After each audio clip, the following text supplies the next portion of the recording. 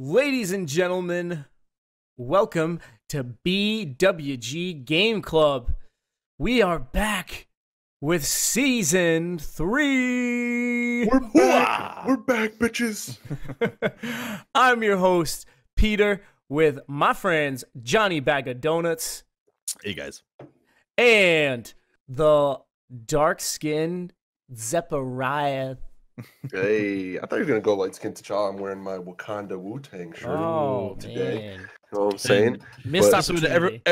Everyone out there, just so you know, Pete is a little embarrassed to say his own little nickname that he has going on here, but he is Peter, Mr. Showbiz. I love you guys. I hope you know that. I hope you know that. They're going to try to get that to stick. It's up to you guys to not let it. Mr. Showbiz. What is the BWG Game Club? It is a podcast where we pick a game, we play a section of it week by week, and each week we get together and talk about that section. We have done this for 2 games already. That was Metal Gear Solid: The Twin Snakes and Deadly Premonition. We are now in Season 3, and this time around, we are playing Spec Ops The Line. Ooh, hold the line. This is a narrative-driven military shooter that was developed by Jaeger and published by 2K. It launched back in 2012, June 2012, I believe. It received mostly positive reviews for its gameplay, but what really caught everybody were its dark tones, its dark themes, and its subtle mechanics on the change in tone as you progress through the story. We're excited to play it. I have played it once, I'll let you know, but John and Devon have not played this game at all. This is their first time in. Yep. So for our first episode, we're going to go through the section that we played, but we're also going to go into a little deeper dive because we got to talk about some characters, the music, the storyline so far. We'll take some breaks to discuss all of those aspects of the game. We had to play to the end of Chapter 4 for our first episode in this season. In broad terms, let the people know what you thought about this first section and how you feel to be playing Spec Ops The Line. Uncharted? No, just kidding. Just kidding. It's good so far. It's more of a casual shooter, I'll say. This is a linear shooter, Yes, is what you're yeah. trying to say. It's very just. I would say mindless, pretty it's much. your run-of-the-mill, third-person cover Right. shooter. Right. Yep. Nothing. It doesn't try to do anything too fancy. Nope. Overall, I enjoyed what I played. Looking forward to playing more. All right. Wow. And that's the podcast, everybody. All right, we'll see you later. Okay. I'm going to agree with you guys. I enjoyed jumping back into this one. It took me a little bit to get used to the controls, not going to lie, just because third-person shooters have definitely evolved throughout the years. Yep. So going back to this one, which released over 7 years ago, Damn, that's there were crazy to definitely think about. some control decisions that confused me. But I still had fun with it, and it was nice to return. I actually don't remember a whole lot. I do remember how the story turns out, but I don't remember a whole lot from the game itself. Playing through it again, I had fun. It was like going through it for the first time almost. It was more like recollecting everything as I played through it. Mm-hmm. Are you guys ready to dive into the story? I am ready. Okay.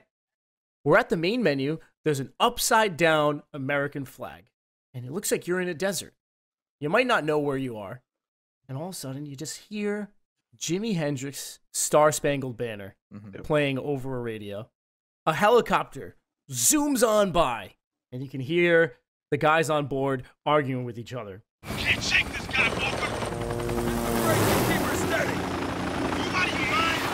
Trust me. This intro section, we are in control of the turret that's on the side of the helicopter, the minigun, whatever weapon it is up there. Basically, it shoots a lot of bullets at a really high rate, and you just destroy all the enemy helicopters coming your way. Shit caught me off guard hard, body. That's what I want to ask you guys. When this thing started off, what were you thinking? I said, holy shit, what the fuck's going on? I had no idea what was happening. I was like, okay, I guess I gotta shoot these things. It's really cool too, because at the same time, the credits are coming in while you're playing the section, so it's a true intro section. But the game just kind of throws you in there right away. Yeah, I like the jump to it. It was cool. It was nice. I unfortunately had holdover control issues from our previous game, Deadly Premonition, where my up is left and my my right is down, and so immediately I tried to aim at these helicopters, and my guy's just like up, and I'm like, what the fuck is going on? And then I start moving it like left, and it goes down. I go, oh no, Game Oh, just forever haunting you. so Deadly kinda- Premonition was not letting you go that easily. it kind of ruined the surprise. Don't want to go.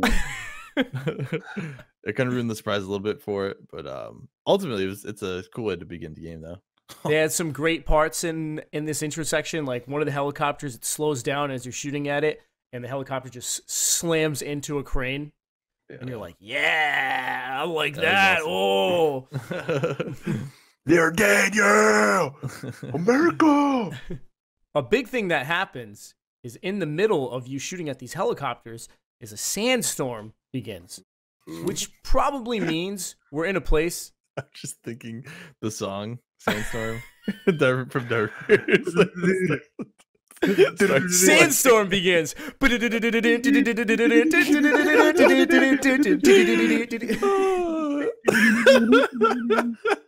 Can someone please edit that? Where it's like, there's a sandstorm coming. It's like,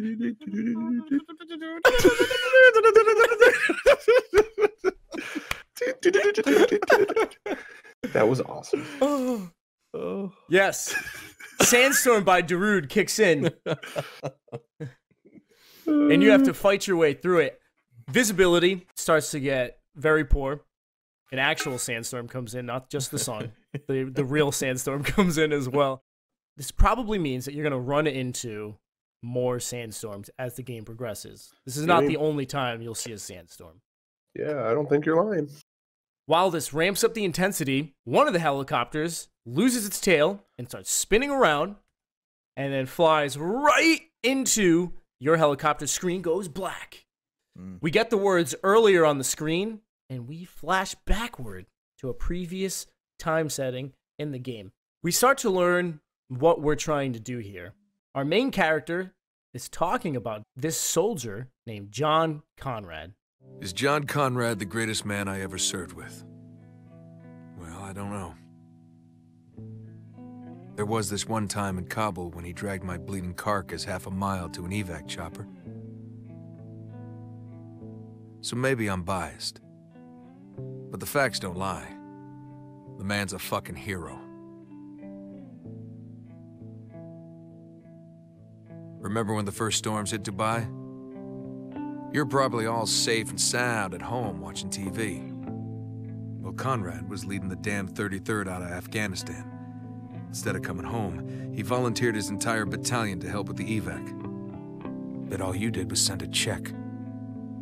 Rumor is Conrad was ordered to abandon the city. He defied that order, and the 33rd stood with him. Now, the official story's still hazy about what happened next. All we know for sure is that the storms got worse. Much worse. Last thing we heard out of Dubai was that Conrad was leading a caravan of survivors out of the city. That was 6 months ago. Then, 2 weeks ago, we picked up this transmission. This is Colonel John Conrad, United States Army. The evacuation of Dubai ended in complete failure. Death toll, too many. And we get our title, boys. Spec Ops The Line. I'm just going to ask you guys, what do you think about the story? What were some of your thoughts going through your head after that little cutscene? A little intrigued, because you're like, okay, and you're hearing about this soldier, all this stuff. It makes me want to know more about what's going on, at least. You know, I'm like, okay, well, it's definitely interesting, because, 6 months has passed. You're like, okay, what's going on? Well, tell me about it. I want to know what's happening. What's going on with the story? I need to know. It felt very much like a a war version of like a very sci-fi trope, I feel like, where it's like ship has gone offline, you know, it's been disappeared, and then you get like an emergency beacon From that and you shit. don't know what's going on, and you need to you need to go investigate and see what it is. So it was kind of cool they took that kind of thing, which is my favorite thing. I love that so much in sci-fi movies. But so I was like, okay, cool. I was like, I'm down for this. Get a little intrigue and see what we're gonna find. So, John, you were already feeling the story. Yeah. Right from the get-go. You were like, okay, Yeah. I'm in for this ride. I love the things like that. It's just like, ooh, we don't know what happened, and there's a team going in, and they're gonna find out that someone's probably fucking crazy or something. After the title screen, we move into the next cutscene, and there are 3 soldiers walking through. Hey, guess what? Another sandstorm. Hey.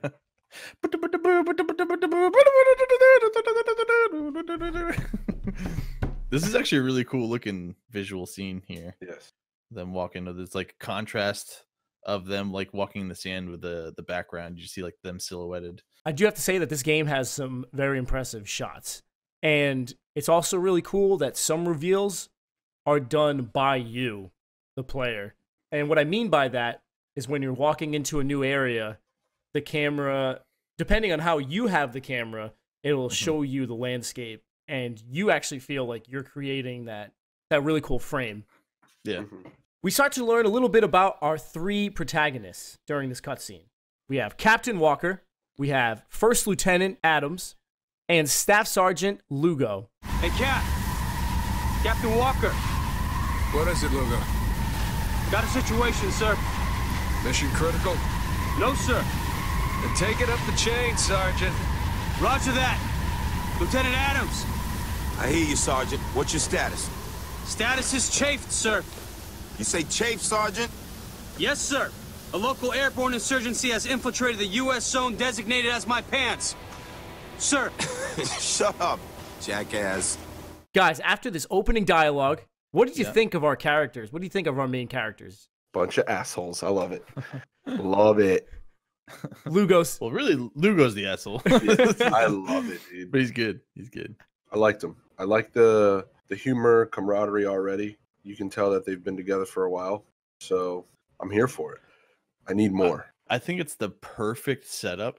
In the most minimal amount of time, you get a very good insight to how these guys operate. Yep. Not only by like their own personality, but with each other. I like the special guest too. There's a little special guest, and the credits even name a special guest at the top. Whoever's playing, whatever your name is on the platform that you're playing, it puts your name right there, which is actually a really cool feature. Yeah. Very cool. And it caught me off guard. I was like, oh, hey, look at that. I do want to agree with what you said, John. It was a great way of showing their personalities. It shows that Lugo is a jokester. Mm-hmm. It shows that Captain Walker, he fits the leadership role very well, whereas Adams is very objective focused. Facts. After the cutscene is over, we get our first taste of gameplay. We have to move, and we have to learn how to take cover behind our favorite walls in third-person shooters. It's the chest-high walls. Oh, yeah. Yeah. There are lots of these, as well as just full-size walls that we'll be hiding behind. Controls in the beginning for me were a little wonky. I noticed that you had a little wonky time with the, like, how you pressed B, but you weren't close enough to it to vault over it. I was not used to that. Pressing B to vault. These are very Gears-esque controls. It's also very weird to have your vault, and when we say vault, it's jumping over the obstacle that's in front of you. Mm-hmm. It's very weird that your melee button is the same button Correct. as your vault button. It's just Exactly. very awkward. Yeah. I feel like they should have followed Gears even further by having the button that you use to get behind cover as the same button to vault over as long as you push up on the analog stick. Yep. Right. I agree. Exactly. I agree. And the thing is, though, Right there with that's you. the disappointing thing is that, like, it's not like this came out before Gears and Gears just like iterated on it. It's like Right. the fucking the roadmap was there. You know, you Right. could have just easily copied it. you Just know? implement it into your game. It would have been just easy enough. At the same time, while we're learning the controls, we get a landscape shot of Dubai. You can tell that the sandstorms have torn this place. Darude has gone to town in this area. What did you guys think of the setting? Not a landscape that I'm used to playing in most games, right? I think Uncharted 3 was like the only other one where it was like this. And it was just that section of the landscape. game that you were in the desert. Yeah. Correct, exactly. So this, I'm assuming you're going to be playing through this whole landscape throughout the whole game. So down for it. I'm here for it. I like it. It's a little different. Puts a little bit more urgency on things, especially in the beginning of the game. You're flying through a sandstorm. I feel like the sandstorm is going to put a lot of urgency on some of the stuff that you're going to have to do if there's more than one. But I like it. I like it so far. Yeah, I agree with Devon that it's a change to the usual landscapes that you fight in. And I will say that color wise, like a lot of it looks the same. So it's kind of drab and, it's very sand like. Everything around is pretty much, a tan colored or with like a silver lining with either with cars or, buildings in the background. So not a lot of like color pop. But with that being said, I think they do actually switch up the environments enough to not make it feel like you're just going through the same recycled areas or anything like that. And that's just the first hour. It felt pretty varied with that. So that was a pleasant surprise. With this environment, it's also cool because when you think of Dubai, you think of one of the most advanced cities in the world. That place is filled with people. Mm-hmm. And when you come into it in this game, you still see that beautiful skyline, but you see the abandoned cars, you see the wrecks that the sandstorms have caused. It's a cool way of showing a majestic city. You rappel down from the upper level onto the highway. You'll walk through a bunch of cars. Right now, the game's still just showing you the environment. You're getting used to the walking controls, vaulting over different objects. They progress a little further, and they find where the transmission was coming from. They look around the area, and Adams sees blood coming from a Humvee. Evacuation. Yep, this is what we're looking for. Incomplete. Whatever it is. Failure. What's that supposed to be? It's a distress beacon, but it ain't military. Someone built this out of spare parts. Any idea who? No, not a fucking clue. God damn it. Walker, you better come see this. Oh, fuck. That's putting it lightly. Body looks fresh. It is. Even worse, he's 33rd. Who did this? Probably the same people been ghosting us. That doesn't answer the question. Don't worry. I think we're about to find out. He lifts up the tarp that's covering the Humvee, and a body falls out. Not just any body, it's an American body. It's a soldier from the damned 33rd. As they're looking at the body, insurgents show up behind them. Walker, Adams, and Lugo immediately take cover, and these insurgents do not look friendly at all. They're aiming weapons at you, and their tone is very hostile. Lugo tries to talk to them in Farsi, while Adams and Walker try to decide what they can do with the situation, because it's probably going to go south. They're not wrong, and Adams recommends to Walker, Push comes to shove, shoot out the window. Might give us an advantage. up above the insurgents, there's a bus with tons of sand in it, and you can see sand pouring out of the holes in the window. You shoot the windows, you can make the sand drop. Huh? Foolproof plan. I imagine you guys waited to see how the scene played out. You guys didn't just start firing right away. Nope. I did wait. No, I fired right away. Did you fire right away? Yeah. Hey. I forget what else they said. They said kill those two, and I think more people started sneaking up, and that's when I was like, fuck it. Ah! Gotcha. No, they gave me the red target. I was like, "Da-da-da-da-da-da-da." The sand pours through the broken window, kills the guys, and we are now in a firefight. Guys, what do you think of the shooting controls? It just reminds me more of Gears, the shooting, and I feel like you run out of ammo so quick. There was so many times I found myself running out of ammo.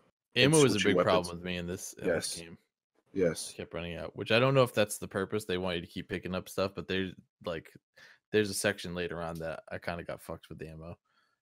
They definitely do want you to just pick up weapons. Yeah. Right. Because enemies will always drop their weapon. You can always pick it up after. Also, as we learn a little bit farther into this firefight, you can execute enemies who are not completely dead. Yep. If you execute an enemy, you get ammo. Oh. For that gun that you have? Yep, for the gun that you have. You'll get ammo. Yeah, the shooting controls were fine. I actually bumped down the sensitivity because I felt like I was very much going like too hard left and right. I mean, there's nothing super terrible about it, but they do feel like a little loose.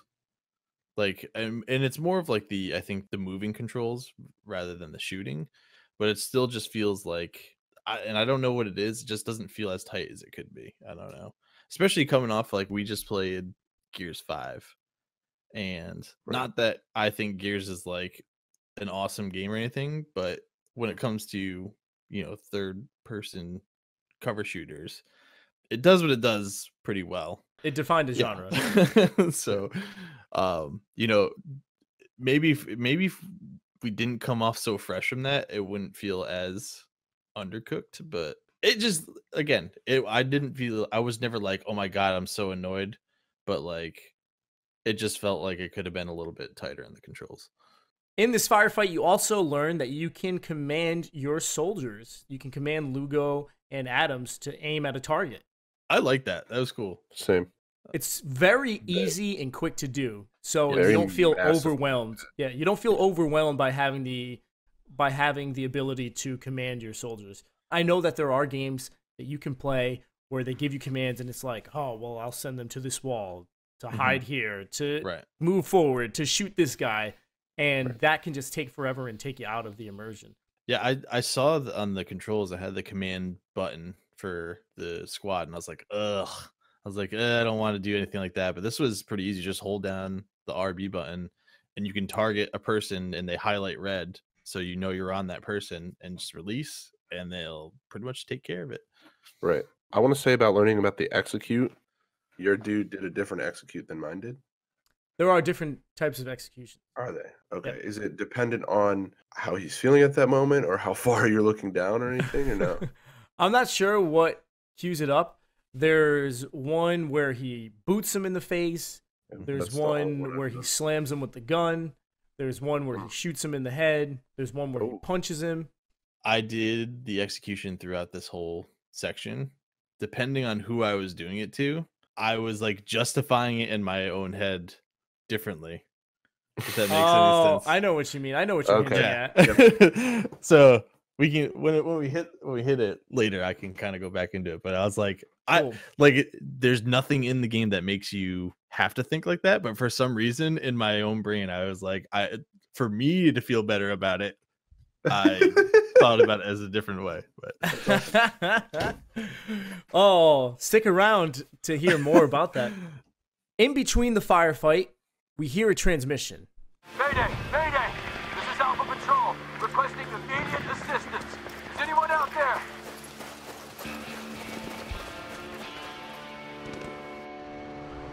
Alpha, if you can hear me, we're approaching your position. Oh, fuck. Thank fucking Christ. I think Marston's dead. Are you hurt? Is anyone else with you? There's 4 of us. We're okay, but we're running out of ammo. Can't keep them back for much longer. Okay, stay cool. We're almost there. Soldiers from the damn 33rd are under attack. So our squad decides we need to go help them out. Delta Force, away! We come to a new setting. There's a plane that crashed. It didn't just crash. It's been there. But a crash plane in the desert. It seems that the damn 33rd had taken up shelter in that plane. But now they are under attack, and we have to fight our way to those soldiers. This area teaches us about silencers. You can equip your silencer, and you can kill enemies, and they will not know you are there.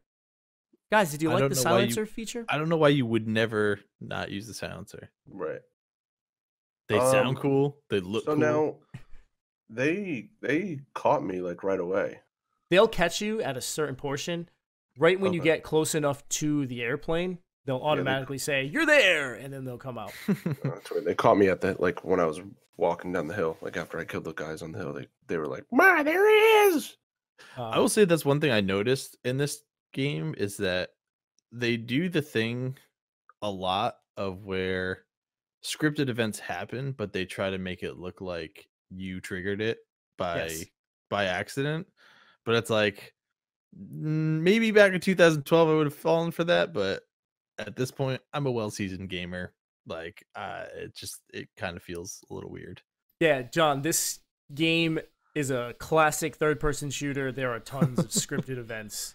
Yeah, it's gonna happen Love it. throughout the game. Oh no, it's fine. It's just like, but like where Devon was saying, you know, or you're saying there's a portion where they finally are just like, oh, you're there. Like that's a perfect example of like you could totally be super stealthy, and it'll be at that point where they say like you're there, but they make it look like you fucked up and did something wrong. Yeah, but it's like, yeah. The way I played it, I was able to kill everybody that I could see with the silencer, and nobody was shooting at me. But the moment I moved up to that chest-high wall, that certain chest-high wall right beyond the trigger, all of a sudden they all ran out on top of the plane, and we're like, they're there! I feel like we played a game just like that. We head on into the plane. This was my favorite spot because this is where I died first. I got absolutely demolished by the shotgun. This dude wrecked me. Absolutely wrecked my whole life. Because this is where I said I had a problem with the ammo. I had already ran out of M4 ammo at this point. And I'm like, well, I don't want to pick up another gun because what if I run into, you know, like ammo or like if they have ammo boxes? I'm like, no, I'm going to hold on to it. I missed like 4 shots with the pistol, dude, and got absolutely savaged. This dude did not miss 1 shot at all. And I was like, well, okay, that's my first. I died probably 6 or 7 times throughout this playthrough. Damn. Oh, yeah. I wrecked. All due to not having ammo. Game. I do want to say 2 things about that, Devon. You'll always hear your teammates yell, "Watch it! Shotgunner coming in!" Because the guys wielding the shotguns will, as they did to Devon, wreck your day. If they get close up to you, just consider yourself done. You're dying if they get in close. I'd be hiding behind a wall, and I'd hear them say, "Shotgunner!" and I would just hold RB and look around. Because it'll highlight where the enemies are when you're holding the right bumper. Pete's little hack there. Hey, it'll highlight the enemies as long as you're hovering over them. Yeah. And I'll look for the guy with the shotgun and say, "Take him out! Kill him! All your fire on that guy." I didn't use that until like later in the game or later in the section. I started using it more. Oh yeah, no. Right here, I just shot him because I was a boss. He couldn't stand up to me. This is where I first switched to. I think I picked up an Uzi because I had already run out of M4 and I was just started shooting people with my pistol. And I was like, "Fuck this!" I was like, "If I'm going to be shooting with a pistol, I'm picking up the Uzi." And then it was actually fun. I will say, I think what this game does a great job of. A lot of the guns have different specialties to them. So the AK does automatic fire and burst fire because I did pick up an AK. The Uzi, you can equip a silencer on it. There's some guns with grenade launchers. So there's definitely a variety of weapons in the game, and I do like that. Thank you for bringing that up, Devon. I did not say that when I brought up the silencers. The reason why you can equip a silencer with your M4 is because that's the M4's secondary fire option. Pretty much every weapon you can get has a secondary fire option, but they're not all silencers. Like Devon said, some have grenade launchers, some have different rates of fire, and so on and so forth. So definitely a cool feature. It's funny because when I picked up the AK, I was like, "Oh, I'm gonna put the silencer on," and I thought he put it on. I was just like, "What the fuck is going on?" Dude, what's it bursting? And then I saw it, dude. I saw it toggle. I was like, "Oh, that's pretty neat." Yeah. But now I got to kill all these guys. Great. The other thing that I want to say, because I said I wanted to bring up 2 things about this, Devon. One was the shotgunners. The other was your health and enemy health. Enemies die pretty quickly. Yep. You shoot them with a couple bullets, they're gonna die. It's not like they soak up ammo. But also, you will die pretty quickly. And I imagine we're all playing on normal difficulty. Yes. What do you guys think about the health? Because, like I said, you can die pretty quickly if you just find yourself out there in the open. Like I said, I died about 7 times throughout this playthrough, man. So far, it's not a forgiving game. It is not forgiving, especially there's one part later on in this playthrough, and when we get to that part, I'll obviously tell you when that part was. But I was like, you know what? I'm gonna melee these dudes. Screw it. Yeah, man, that backfired real quick, real fast. Did not work out in my favor. But your health, it does go very, very quickly. Yeah. I kind of like that though. No, I feel like it makes you more tactical in the game. It forces you to take cover. Yes, and that's what I was going to say is that like I definitely hugged walls as much as possible, and it does like the Halo, recharge health where you take. They wipe the jelly off their face. Yes, and then you regain your health back and everything. Yeah, that is the health. There's no med kits or anything like that. Basically, you get shot, your screen gets a little darker, you see red jelly form on the sides, and if you just wait a little bit, they'll wipe away the jelly, and your guy will be A-okay. So let me ask you a question. Is it the headshots that trigger the slow motion? I was just about to say that, yes. Okay. Yes, so there are little slow motion areas if you get a perfect kill or a perfect grenade. It all depends on how you're killing the enemy. So let's say you kill a group of them with a grenade, it's going to slow down for a little bit and show you that explosion. If you shoot them in the head, it's going to show their head fly back and blood just splurt up. We fight our way through the plane, and we make it to where the 33rd is being held hostage. We see one of the insurgents pull out a pistol and shoot one of the damned 33rd in the head. That guy is gone. We're not talking to him. Dead. No, fact, he's gone. You got eliminated. That dude got deleted. Fucking deleted. There's still one more, but the insurgents know you're hiding on the other side of the doorway. Stand back! I'm killing. Shit! Got a hostage situation. All right, calm down and let him go. Don't come any closer! Hurry up, Walker. Better act fast, Walker, or he's dead. I immediately shot the dude that had the pistol. Same here. They all went down. And guess what, boys? We saved, quote unquote, saved this soldier. Walker runs over to the soldier. Turns out, we didn't really save him. That man is on his way to death's door. But he does tell us a little something before he opens it. What? Did you like that? Yeah. That was a good one. You're gonna have to talk fast, boss. He's fading. We're here to help. Just stay with me, all right? Forgive me. They took McPherson. You gotta find him. We will, but I need you to tell me where they took him. They took him to the nest. Nest, all right, good. And what about Conrad? Is he still alive? God damn it. Lugo, mark the bodies on tack.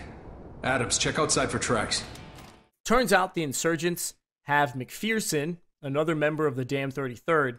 They took him as a hostage. Guess what is in store for Delta Force now? Gotta save him. Not to argue, but this ain't exactly within our mission parameters. Yeah, well, our mission went from recon to rescue the minute we found U.S. soldiers butchered. Bucking orders. I like it. Orders ain't worth following if it means leaving people to die, Lugo. Conrad's still alive. I think he is. I know he'd agree with me. Tracks end here. Guess this is the nest. Yeah, it's quaint. Very post-apocalyptic. Do they show them sweating in this game? Because I feel like, bro, if I'm wearing all that in the desert with the sun pounding down, I'm dying. They got a brother out there. I'd be dying, dude. I'm done. I'm at least 92 pounds at this point. I think they're all sweaty. You just can't see because it's everywhere. Oh my god. It's gross. I'm hot just looking at them. The squad follows the tracks to what's known as the Nest. The Nest is where they're holding McPherson. This is where we enter Chapter 2. Hey. Woo! Already, boys. Already. Chapters go quick in this one. That's what I say. Did you guys pick up the intelligence stuff? Yes, sir. Yes, I sir. did. There are collectibles in this game. I've picked up a good chunk of them from my previous playthrough. However, I did not pick up this one. I missed one. I missed one. Fucking mad. I missed one. How angry does that make you in a video game when you pick up a collectible and it says 1 of 2, or it says picked up second collectible, like second of this many, and you're like damn it, I missed the first one. Right. It makes you want to load it back. Exactly. You're just like, fuck. Well, it's cool because like the intel you pick up has narrated portions in it, and it kind of gives a little bit of background on some things. I feel like that's stuff that we are either about to experience or maybe down the line. Like I don't think I think it's the next one because we're going into the news station. I was listening to it and I was like, that sounds like Jake Busey. And I actually looked up and I was like, it's fucking Jake Busey. I was like, that's crazy. Oh, damn. Like, that's really? awesome. That's awesome. Yeah. Did you look Pretty up cool. the cast of this at all? Do you know who the people are? I know who the main guy is. I know who Walker is. Adams is Kid from Kid and Play.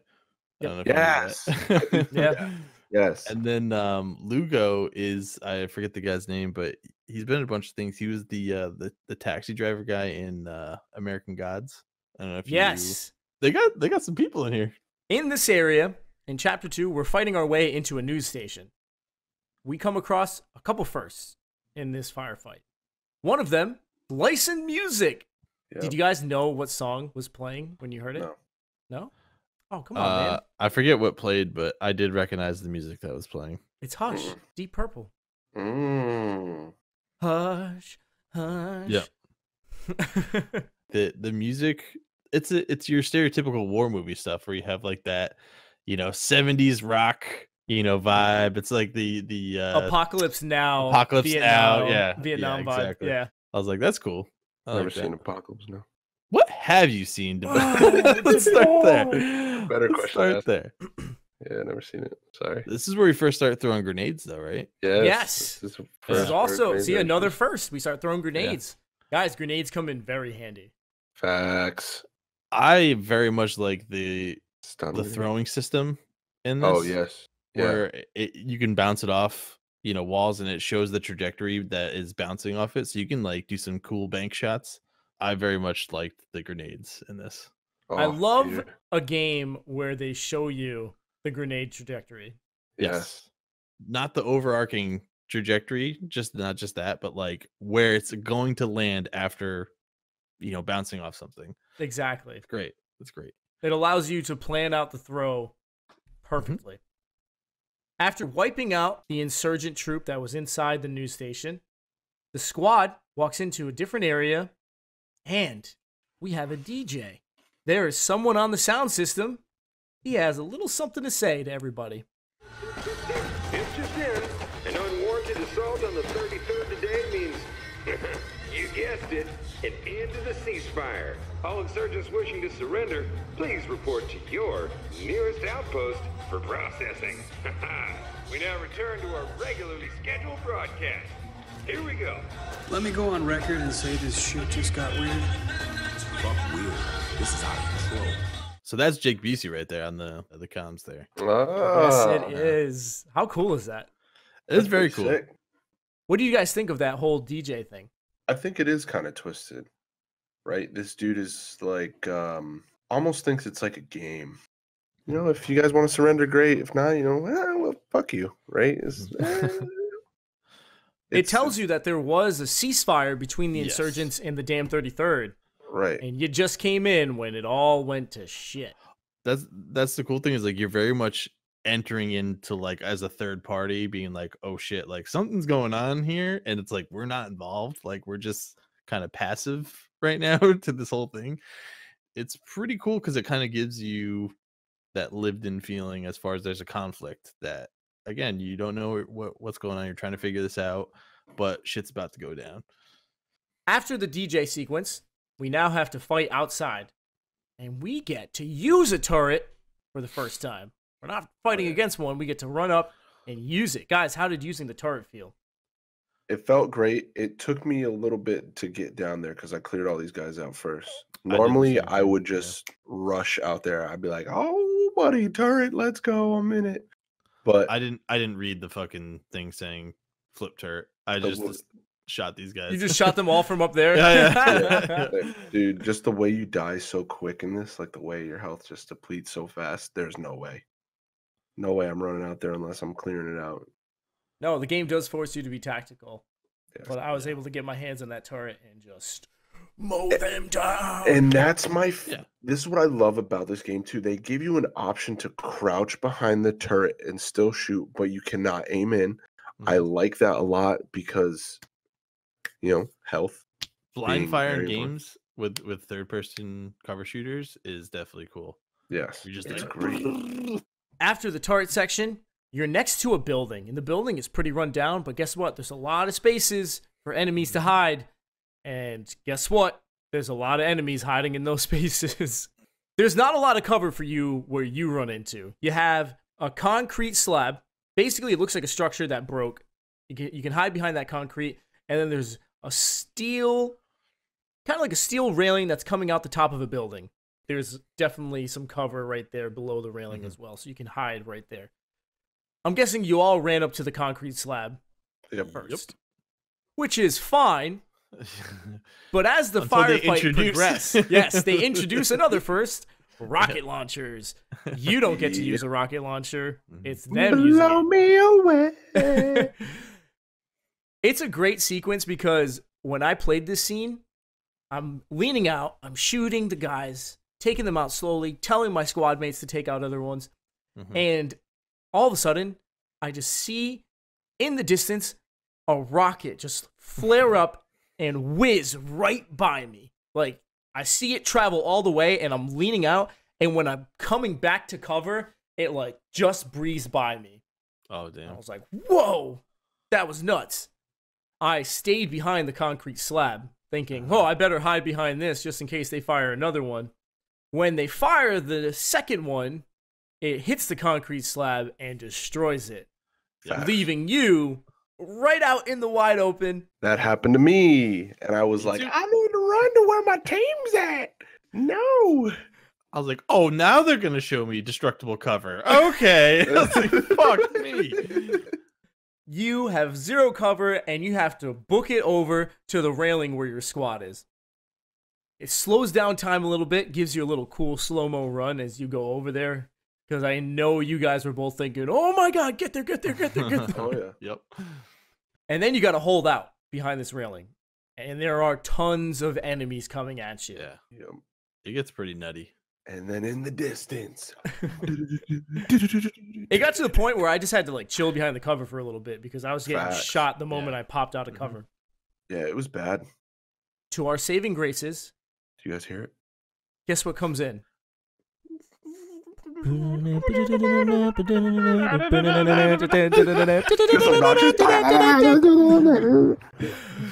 Darude comes in. Millionaires. They're millionaires off that side. And visibility once again becomes super poor because the sandstorm has arrived. You still got to fight for a little bit longer. And all of a sudden, the floor below you gives out. Walker starts to fall, but he grabs onto the ledge. Hang on to something. Pulls out his pistol. And you have to take out two guys who are coming up from the hill to your right. I imagine you guys both succeeded in this. Yes. After taking out those two, you'll fall into the abyss. But you're okay. You're all right. You land in a lobby of some sorts. There's a little piano in there. It looks really nice. It almost looks like a nice hotel area. That's not the only thing you fall into. You fall into Chapter 3. Them segues, though. Hey, they do a good job. Turns out there's no way to exit this room that you're in. I wonder why. There's a locked door. Devon is right in wondering that. It's because you're about to get ambushed. I find the locked door kind of funny because of what happens later. Yeah. But we'll get to that in just a bit. Enemies start pouring in. They start dropping in from where you were just fighting. You have to take them all out. How was this section for you guys? is great. I didn't know he hangs on. That's awesome. Yes. One of the guys is on the window. So- Yeah, the ceiling is a window. That's what you fell through.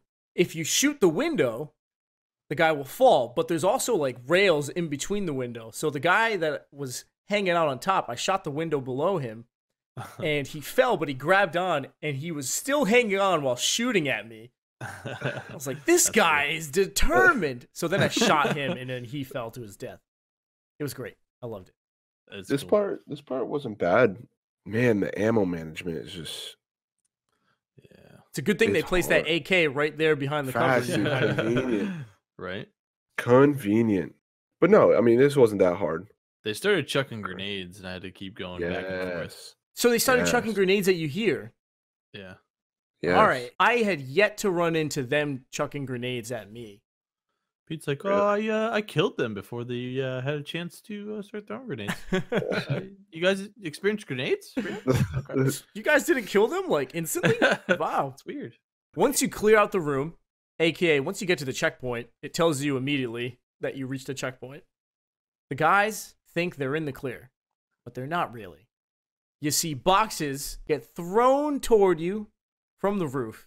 They're not just any little boxes. No, they're C4. They just chucked C4 down there at you. Perfectly. This part was a little silly. Perfectly like, lands placed. perfectly. Yeah. Like all across the entire room. There's nowhere to hide from this C4. Why? Now you can run through the locked door because Lugo will bust it open for you. Even though... Fairly easily, too. Yeah. It did not look like they put a lot of effort into that. No. Before, when you try to go to that door, Before, when you try to go to that door, Adams tells you that it's locked and he can't get through it. Once they drop the C4, Walker tells Adams, Dropping C4! Adams, door, now! Shit, Walker, this room's gonna blow! Fucking go!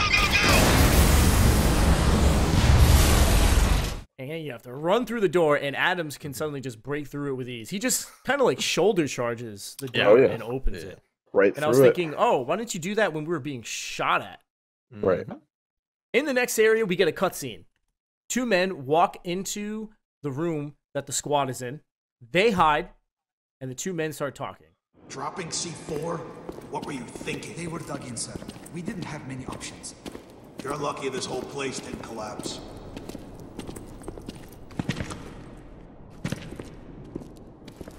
Where's the soldier?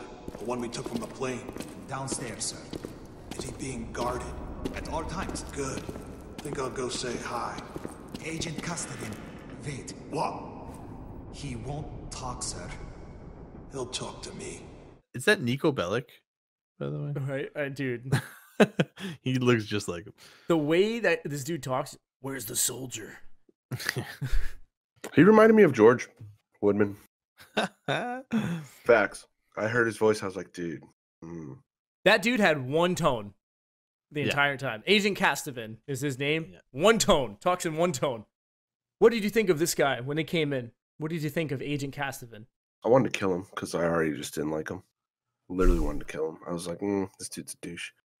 He's very set up to be a traitor, right? Because you know you're trying to save the 33rd, and you have the insurgents. And this guy's obviously working for the insurgents, and he's American. So you're like, what is this dude? What is this dude doing? I just wanted to kill him. But I literally just wanted to shoot him. But no, exactly what John's saying. You assume that he is obviously American and that he would be fighting with the 33rd. But since he's against them, it brings into question, okay, why though? You know? Well, I was already starting to question a little bit just because even when Jake Busey was on the horn there talking about the ceasefires over and everything, you start questioning the mental state of the 33rd.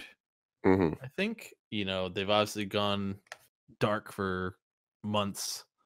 This guy's coming in. It's like, I still don't know who to trust as far as like which side is the good side. I feel like he trying to do the thing I always do where I try to figure out the story before it's fucking done or without paying attention to stuff. But it's like, I feel like they set this dude up to make it look like he's the villain, which makes me think that he's actually not a villain and he's a good guy, and that the 33rd's the villain people. But we'll see. That is one thing about his appearance. He comes in and you're thinking, oh, this guy's going to have major impact. We're running into one of the bigs. Yeah. The cutscene continues. Walker, that guy was American. Yeah, I noticed. Why are the locals taking orders from an American? And why's he got a hard-on for the 33rd? I have no idea. Shit. Ask him yourself. They're still alive. Take care of them. Shotgunner! He's moving out! Hostile! He's down! One down! Delta Force gets spotted, and we enter into our next firefight. I honestly didn't think that the dude that was walking with him, we were going to be able to kill him that quick. Because I shot him in the face, and I said, wow, poor guy. I'm with you, Devon. I was like, fuck, I thought he was going to be a bigger character. All right. Damn. No development whatsoever. None. You get spotted by the two men. Agent Cassivan walks away, and you're thinking that the guy that he was talking to, he's going to have some type of role. No. For me, Lugo popped around the corner and blasted him. I was like, well, goodbye. After we get to the end of the corridor, we have to go outside. Outside is a sandstorm. Still going on.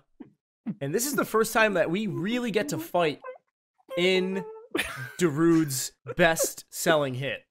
Yeah. It was actually really cool. I like this part a lot. I died about 3 times here. Did you?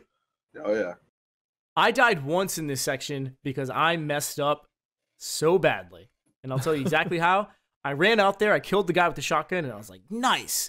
Lugo's right there next to me. Let's move on through. That was not Lugo next to me. Oh, that was an insurgent, and he blasted me with his AK. I was like, well, that's the poor visibility for you. But it is a cool element. It is fun. You can't give orders when you're out in the sandstorm. Oh, really? And they even tell you that beforehand.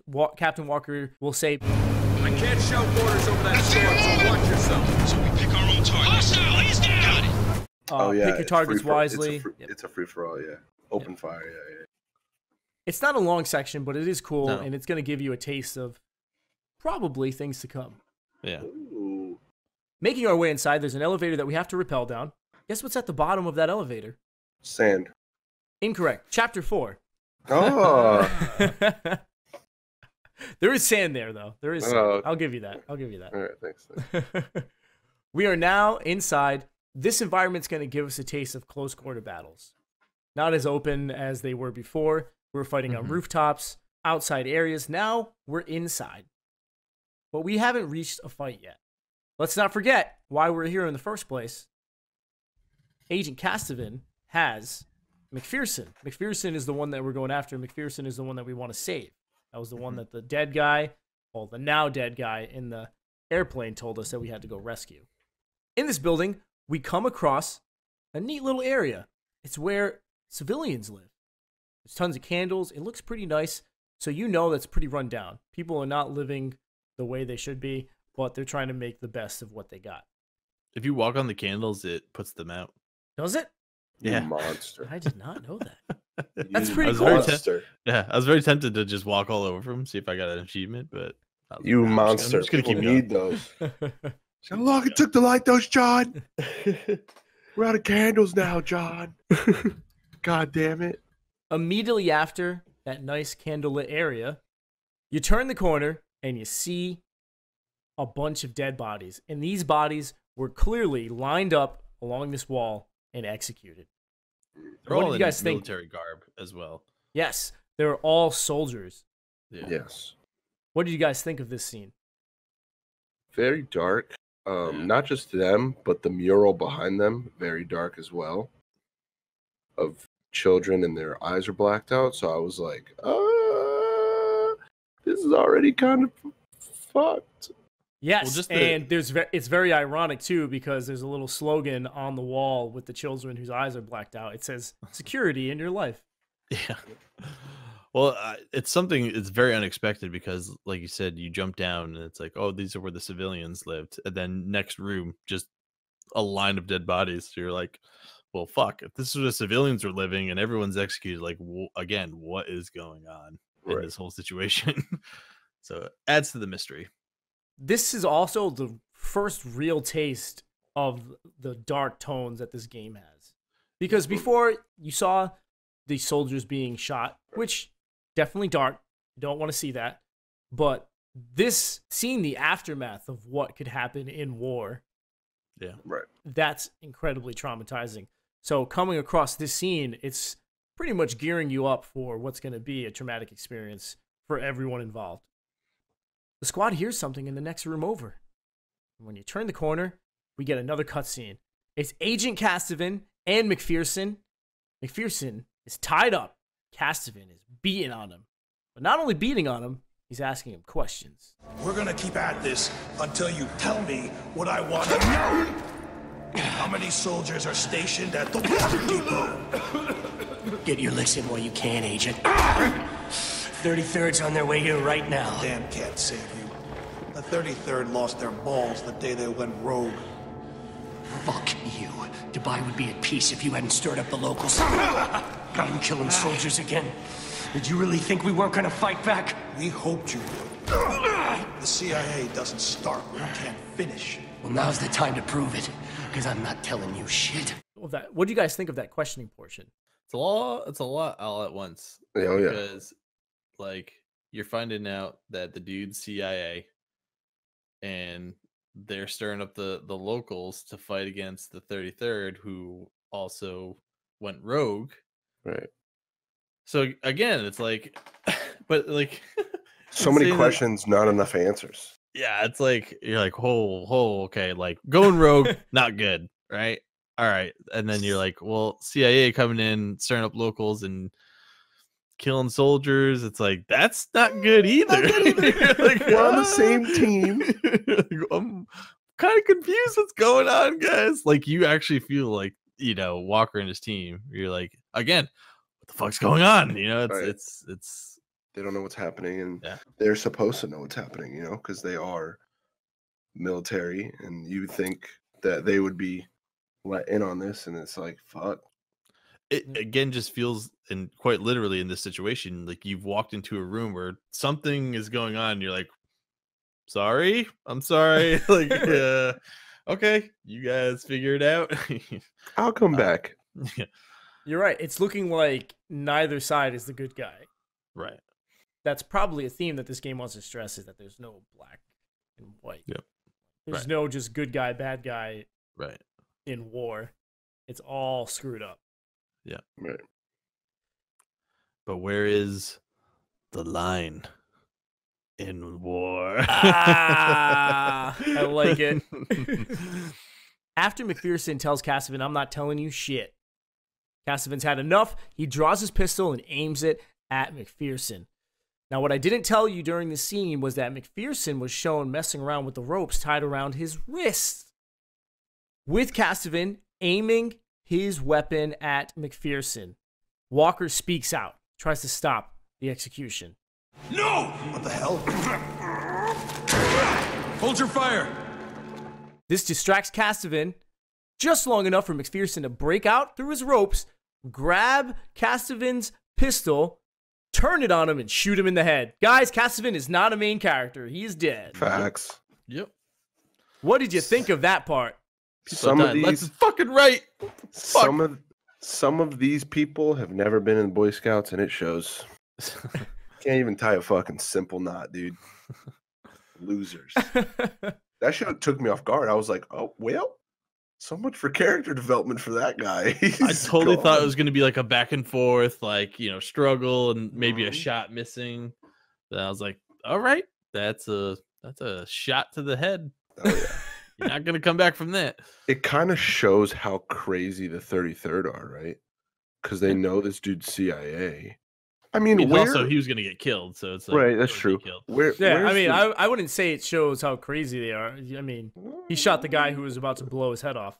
Yeah, you're not wrong. I mean, he could have disarmed him though, and just beat his I'll say ass. this next part is more telling than that part. Facts. Yeah.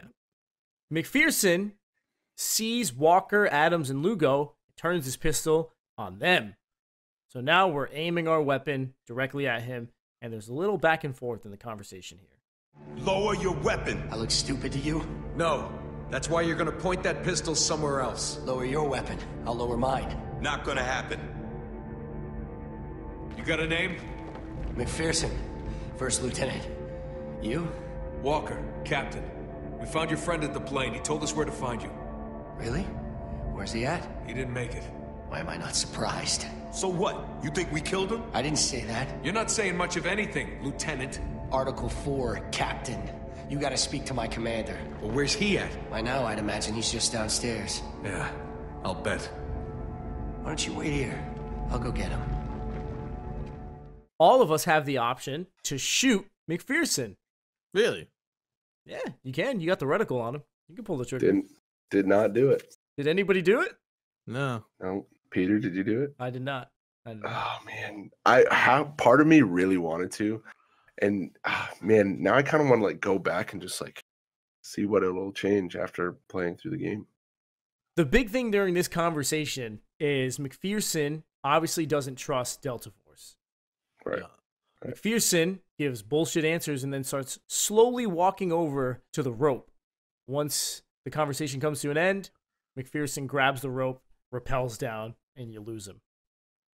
Here's my thing and why I don't understand, because this is where I noticed it, okay? I noticed playing this, that this whole time he's talking to this person that's part of 33rd. Why the hell doesn't he ask him about Conrad? Like right then and there. Like, hey, by the way, we're looking for this dude. Nothing comes up. He doesn't even mention it. I think He's it's just because there's some shit going down, and it's like, yeah, but they're he's definitely trying to find Conrad, but it's like, also, what the fuck is going on? He also just saw a CIA agent get his head blown off by one of the 33rd. And he also had a gun pointed at them. He's not thinking clearly. Yeah. Clearly, he's not thinking.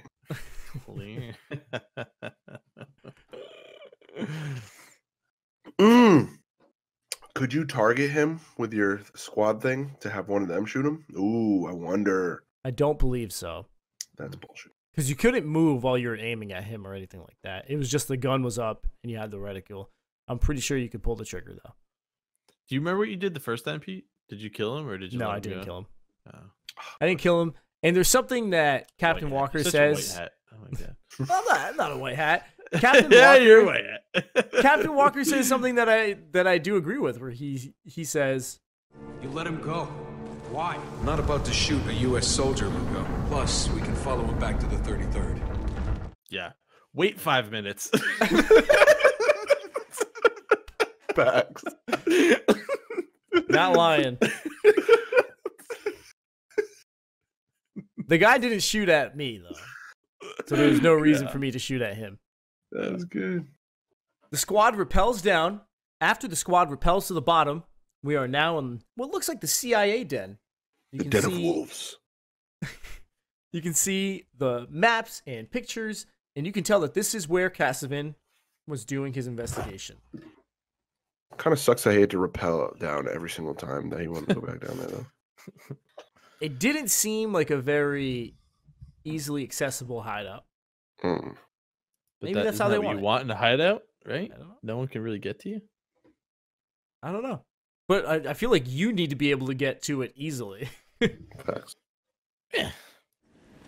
God damn. All this stuff is CIA. This must have been their safe house. Hiding behind civilians? Not the manliest of tactics. It's normal for the CIA. Yeah, but killing U.S. soldiers isn't. What Lugo said right there made absolute sense of this. Well, not sense of the story, but it hints, like, it gives you an inkling that something's not right. Absolutely. There's definitely a lot going on. Hiding behind civilians. Yes. Killing that was cool Americans. That they point that out. Right. Said hiding behind civilians, that's normal for the CIA, but killing soldiers isn't. So it's like, all right, So what does the CIA know about the 33rd? Or what is the 33rd doing that the CIA doesn't like and that warrants enough to kill them? Mm-hmm. Not just kill them, it's to fuel the civilians, to fuel enough the to kill them. insurgents. Yeah. Right. To kill them, to break the ceasefire. Right. Well, it looks like we're not going to get our answers from McPherson because we hear them talking in the distance. Look, I don't know their names, but they're CIA. Who else could they be? You know our orders. There they are! Take them out! There they are! Get in the open! Take the shot! McPherson and a group of the 33rd come out, guns blazing, ready to kill you. Was that McPherson? Yeah, I didn't realize that. I didn't realize that either. Get blasted, homie. every important person's died in this bitch. That's hilarious. Gone. Yeah, McPherson got wrecked. The first time I played this, and what I mean by the first time is that I had to play this section twice because I totally forgot to record the section. I streamed it, but I forgot to record it. So I had to play through it again to record it for this podcast. But the first time I played it, they shot at me. The second time, the moment McPherson turned that corner, I blasted the hell out of him. Nah, man, you're not even getting a shot off. That's hilarious. I had no idea that was him. Guys, we just killed U.S. soldiers. What did that feel like? How did that make you feel? It wasn't so bad here because you already got a glimpse of McPherson. I think the very, very small amount of time that you had him, he seems a little kooky, flighty, little shady. Yeah, like something's up with him. So I just figured he was part of these people. I didn't realize that was McPherson. The next set, I feel like we're very detached from what just happened. Mm-hmm. So the fact that we start killing these guys, I was like, they don't even know what's going on. Like, it's a little weird. That's exactly right. And let me explain what John means by that. There's a door in the room where we just killed those U.S. soldiers. When you walk on through it, you see civilians running away from U.S. soldiers. Get back here! Stop running! This is for your own good! What? The 33rd's chasing down civilians. Attack! Shit! Return fire! But they're soldiers! They won't kill us if we don't! Now open fire! We are now just firing on the damn 33rd. The U.S. soldiers are just now enemies. And these guys in this section were never even a part of what just happened before. Right. So now it's just the worst case of friendly fire ever. Mm-hmm. I think what I like about this is you get to really see the characters fleshed out because both Lugo and Adams do not care for this at all. Yeah. Like, at all. They're like, no, dude. Like, they're soldiers. Like, yeah, regardless. Okay, yeah, they're going to shoot at us. But Walker's like, no. I feel like he's a little detached from it at this point, too. Because he's like... He doesn't like it either. But right. He's like, if they're firing at us, then... Right, then you have to just do what you have to do. Right. Right. Whereas the other two are like, they're just unsure of what to do, and they're just not quick thinking. But this is the part where I was touching on earlier, where I actually executed some of the guys here, the military dudes. The way I justified it was like, they didn't know what was going on really, and they were suffering, and I was just putting them out of their misery. Right, like I didn't want them to fucking sit there with like, you know, like bullet holes in them, and I was like, in my head I was just like, yeah, I don't want them to like suffer type of thing. And then you do stuff like that where you step on his fucking neck, but like it was like suffer. You know, we're when it was the insurgents, I was like, no, fuck these guys, I'm executing them. And then it was like, fuck, I don't want to see this soldier dude like squirming for his fucking life. And I was like, all right, dude, like I'll end it for you. It was. I noticed that after, and I was like, damn, I've never had a game do that where it like I, without any prompt from the game, in my own mind justified what I was doing. It was weird. It was a weird feeling. At the same time, I want to pose something for you. You're fighting the insurgents, right? And you're killing them, and it's like, oh, gotta kill the insurgents. Mm-hmm. Whatever. You don't really feel anything about that. Right. In all honesty, you don't. When you start killing the U.S. soldiers, at the start of it, you're like, it's friendly fire. We shouldn't even be fighting. But by the end, yeah. By the end of this chapter, I'm pretty sure none of you guys had a problem. It was like, well, nope, all of you are going down. You're the enemy. You're the enemy now. I never executed a U.S. soldier. I just shot them if they were squirming on the ground. I didn't execute them at all. I just walked up to them, just pop, kept moving. It's cold, man. That's cold. Yeah. I think I was even colder. I like ran up and I was like, ammo cache. Bah! He just watches them squirm until they die. He's just choking them. Give me your ammo. One thing that annoyed me, and this has nothing to do with anything else, but in the cutscenes, Captain Walker has an M4. But if you don't have an M4, at the end of the cutscene, he'll switch out the weapon to whatever weapon you actually have, whether it's an AK, grenade launcher, shotgun. Really? Kind of annoying. Thank you for that. Now I will just focus on that every time there's a cutscene. Appreciate it. That's such a small detail, but it is something that I do appreciate when games do, right? Just keep something as simple as like something that you changed into clothing wise. They keep in like the cutscene. Like Spider-Man was a big one for that. Like whatever uniform costume you were wearing, those cutscenes had that. So it's like it's a minor thing, but it, you know, in your case you noticed it. I didn't in this, but yeah, I do. But now you will. Little details to that. Yeah. Sorry, everybody. You have to fight the U.S. soldiers through a marketplace. Once you reach the end of it, Adams opens up the door for you. All right. We need to keep moving before more soldiers show up. You mean more American soldiers? Rogue soldiers. It's clear the 33rd is no longer acting as part of the U.S. Army. So what do we do? If we're gonna sort this out, we need to find John Conrad. How's that help? You just said the 33rd were rogue. Conrad wouldn't abandon his duty. The 33rd may be hostile, but I guarantee the colonel isn't part of it. How can you be sure? Because I know the man. Now get that open. Not a problem. Through the door, we now enter what looks like... how would you guys describe this building? It could be like a mall. Right, I was thinking a mall. Like either some type of mall, maybe a business building or something like that. Right, a business, like a center for like business or something like that, like a lobby.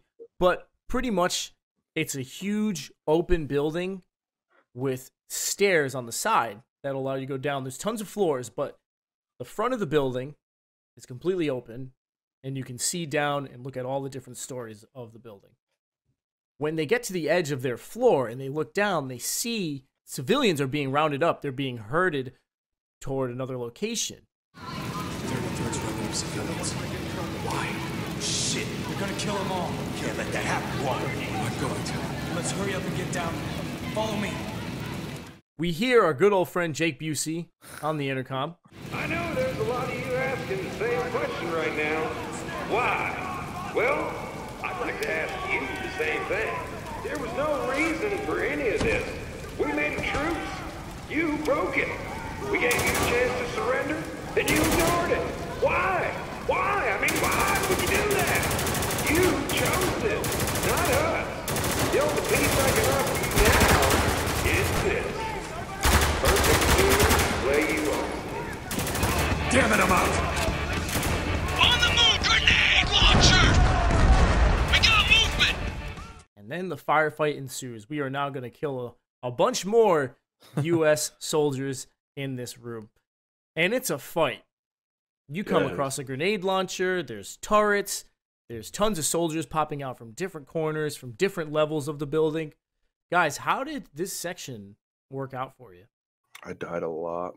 This is the most difficult section for me. I died, I think it was like 3 times in this area. Like throughout this whole entire portion of the section. I will say, I'll just add to that, I did die once in this section. So in the total of the playthrough, I died twice. The reason I died in this section, so before I totally thought an insurgent was Lugo.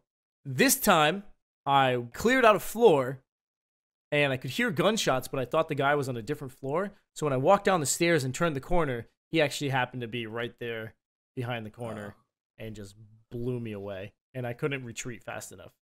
So that's one section past this where like 2 guys hopped this wall and just right in front of me, and I couldn't go anywhere, and they just like ended me so quick. I I was like, fuck. All right. And then this section, I had a real tough time with ammo. I actually ran out of ammo in both guns that I had, and there was no guns to pick up. And I was just hiding behind a wall and just directing the guys to try to like kill enemies one by one. But then they would get shot, and like one would go down. I would like heal him, heal him. And then like he'd pick the guy up. I'd try to like have him target a person, and then the other guy would go down. And I'd be like, heal him. And then it was just like this long drawn out thing, and I died. So when I respawned, I had 0 ammo right from the start, and I had to like try to do the same thing, and I just ended up pushing forward till I picked up somebody's gun. I think it was like a shotgun. It was a little difficult. Not too bad. I kept thinking like if this was on a higher difficulty, this would be insane. Oh yeah, it'd be nuts to play. Yeah, dude, I can't even imagine this. The highest difficulty of this game is called Fubar. Yeah, and I don't ever want to see what that's like. No.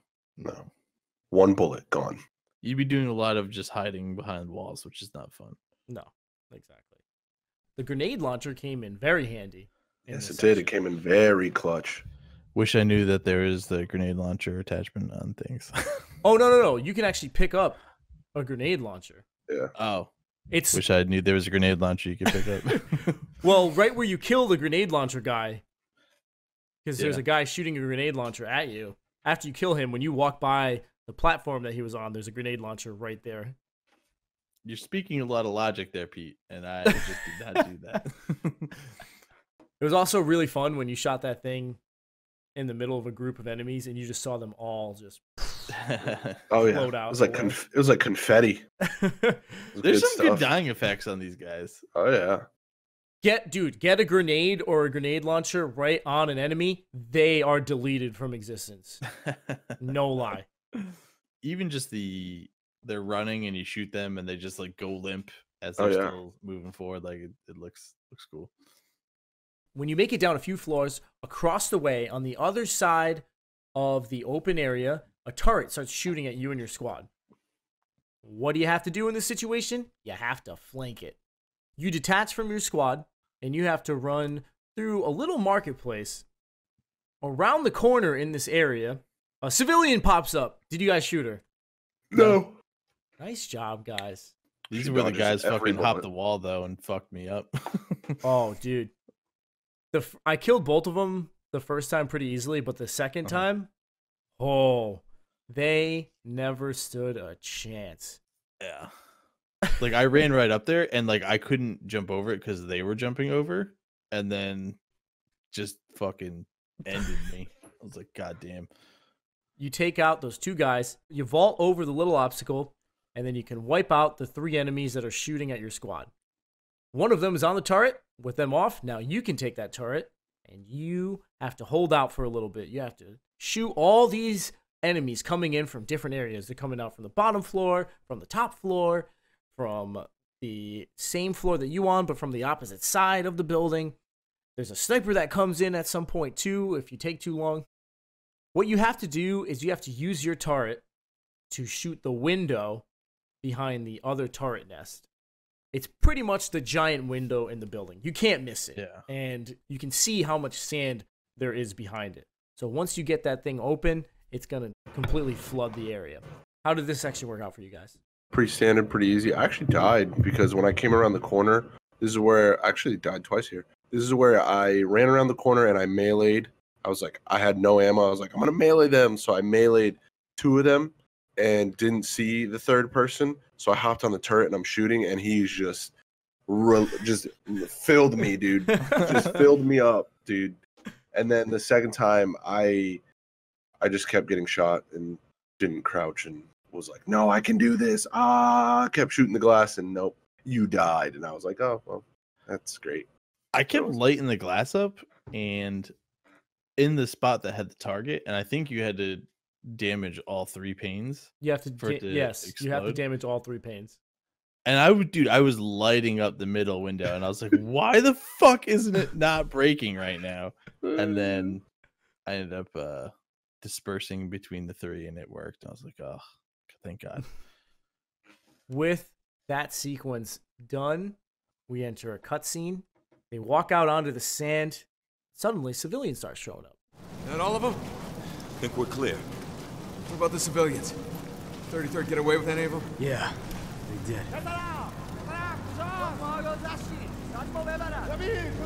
Don't need a translator to know they're hurt. What are they saying now? These people want us gone. We should get out of here. Leave these people to grieve. Yeah, I think that's the least we can do.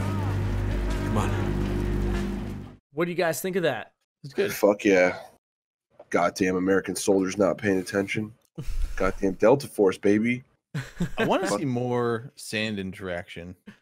Right. It's been sparsely put in, and that's fine. I don't want it to become like too gimmicky, but it would be kind of cool to have some, like, even if it's just one, like a little puzzle element of something like that, where like you break the window to get to the sand to come down to get to a certain spot. Because I keep forgetting about the sand in the windows. Honestly, like I like the fact that they almost telegraphed the window portion for you. I wish they didn't target it, honestly, because the way that whole last portion set up is you're shooting at the sniper nest, or not the sniper nest, but the turret nest.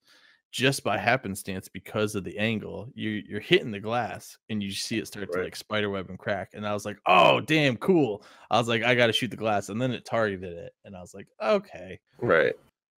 Yeah, I get there's people that are like, oh, what am I supposed to do? What am I supposed to do? But it would have been cooler if it just left it naturally got there. Let me figure it out. Yeah. Right. And I was like, but yeah, just stuff like that would have been cool. Well, boys, we have just one more scene, and that is the group walking through sand some more. Walker's acting a little quiet. You okay, Walker? Been awfully quiet. Just thinking about our next move. Want to share your thoughts with the rest of us? Well, from what we've heard, I'm starting to think the 33rd went to war against itself. Whichever side won, seems they decided to stay here and take over Dubai. Sounds like a mess. It is. CIA's been here for God knows how long trying to clean it up. Long enough to know everything that's going on in the city. Including what happened to Conrad? Exactly. We can make contact with the CIA, then we'll find Conrad. Oh my God. What's wrong? I'm picking up something. You guys need to hear it. Patch it through. What is your name and designation? Agent Daniel, CIA. Good. Why did you and your men come to Dubai, Lieutenant Daniels? We're looking for survivors. Okay. Looks like he's telling the truth. We can begin. That's enough, Lugo. Yes, sir. Can you trace the signal's origin? I already did. It's coming from over there. Is Lugo the comms? Like, he's the comms, so any transmission, he's just locked into it? Because I found it weird that he was the only one getting the transmissions. I would feel like it would go through all of them. But I guess he has his radio open to pick up anything, and he'll let the other guys know. Okay. It is kind of weird, but at the same time, if you do have your channel open, you can definitely listen in on other people can listen in on you. I find it weird that he already traced that transmission. He didn't even do anything. He just automatically knew where it was coming from. Well, dude, he knew exactly where it was coming from. He got it pinged off of the satellite. There's one agent still alive, at least one, Lieutenant Daniels, and that is our mission. We have to go rescue Lieutenant Daniels so we can figure out everything that happens. We drop down into this crack, walk out to the edge of this building. We get a landscape shot of Dubai, and we hit Chapter 5, as well as the end of this first section. Boom, baby! Season 3, baby, we here! Guys, what did you think? A lot of questions about what's going on here in the old Spec Ops. But it's also going quick, if you think about it. It is. How long did this section take you guys? It was like hour, a little over. I think I played it literally in 45 minutes. Probably 50 minutes. You cruise through it, Dip. Blowing through it, dude. That's kind of my complaint, is I feel like this could be drawn out a little bit more. Like they're hitting it at like breakneck speed. It's like boom, boom, boom, boom. Which is not terrible because I feel like a lot's happened already. But we're only an hour into the game, essentially. It's like, all right, you could let this breathe a little bit, especially, I mean, granted, there's obviously more that's going to happen, but I don't know, that a lot happened in that one section. A lot. Absolutely. I don't need like a 40-hour Story. single player story here, but I definitely could have. And I don't even know how they could have filled it, right? Because then I guess my complaint would have been like, oh, we just have corridors of people that we're shooting. So I'm probably just going to find something annoying about it either way. Yeah, But, it's a tough balance in order to Yeah. find the right pacing. I don't think that they're doing the pacing wrong, but yeah. this definitely is not a long game, and you can already tell that from No. the start of it. The way you're blowing that's through fine. chapters, That's fine. There's a place in gaming for that. I'm especially not if you have a hating it, narrative it just- experience, a narrative focused experience, Mhm. you don't need to drag out your gameplay sections. In all honesty, it's probably going to hurt your story if you do that. Yeah, it just felt very rushed. I was like, wow, this is a lot of shit happening all at once. I enjoyed it. I liked it. Gameplay wise, like I said, it's very standard. It doesn't do anything crazy. It's a straightforward third person shooter. I think it's more focused on the story elements. They're doing the mystery stuff pretty well. It's very much breadcrumbing things along. You're getting little tidbits that are giving some story elements away to what's happening. So that's cool. I'm looking forward to continuing to play. Same. I'm looking forward to hearing what you guys have to say about future events in the game. This is definitely a thrill ride. There's definitely a lot of action to be had. I am enjoying going through this again. I do have to say, in the perspective of the game club, I like that we're diving into something much more action focused and fast paced. Yeah. Right. We've had the stealth gameplay. Mhm. We've had the open world, slow, mysterious gameplay. Now we're just in action movie mode. And Yeah. it feels good. It's a nice Yeah. little break from what It's we've like a done palate before. cleanser, Exactly. Just- Exactly. I like it. There's good things to come. And guess what? What's that? Our audience can join us as we live through these good things. Hey. Let's talk about what section we're playing through next and what section you can play to as well. We are going to play to the end of Chapter 8. So keep on playing until you see Chapter 9 pop up. Once Chapter 9 pops up, cut the game off. You're not allowed to play any further. I know you're going to want to, but don't. Don't for at least 1 week. If you want to play, you can as well. And you heard us say it here. It won't take you long to get to where we are. If you do decide to play with us, join our Discord. You can do so by clicking the link in the YouTube description below or in the description of the listening platform you are currently using. Join our Discord. Talk to us about the game. Leave your feedback. Leave your questions. We have a text channel in there that you can say anything you want about the game. Let us know about your experience, what you're thinking, what you're feeling, what you want us to talk about, and we will bring it up. We'll give you a little shout out. It'll be a great time, and we'll help you finish games. That's another thing. We're going to help you finish a video game. We're helping Devon finish video games. Facts. But I understand a lot of us are busy. Yep. Some of us don't have the time to boot up a new game and play through it. What could they do, John, if they can't play the game themselves? Let's see. Well, if you don't want to play it, you can watch one of us play it by following us on our Twitch channel, BLKWHT Gaming. You can go there, follow us. One of us will play through the section that we are currently going to be going through. If you don't catch us when we're going live, you can watch the video on demand, and you can see our current reaction to it, and then you can talk to us while we play. We'll do the work for you. You know, we're that selfless. Well, we will do that for you. Oh yeah. And I'm going to add a little thing to that. You can also find our Twitch streams on YouTube now. Earlier, I mentioned listening platform. Devon, tell them a little bit about the listening platforms they can use.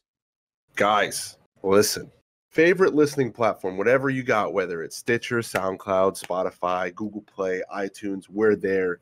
Black and White Gaming Game Club is on there for your listening pleasure, whether you're taking a long car ride, whether you got a few minutes to kill for lunch break, whatever you're doing, we're there. Come down to your favorite listening platform and listen and enjoy. There's no excuse not to be there because literally we are on everything. We are there. When you are there, like it, follow it, leave a rating, do something, help us out. We're here for you and your entertainment. That's where you guys can go. Any one of those listening platforms, just join us there. Come have fun because we're having fun.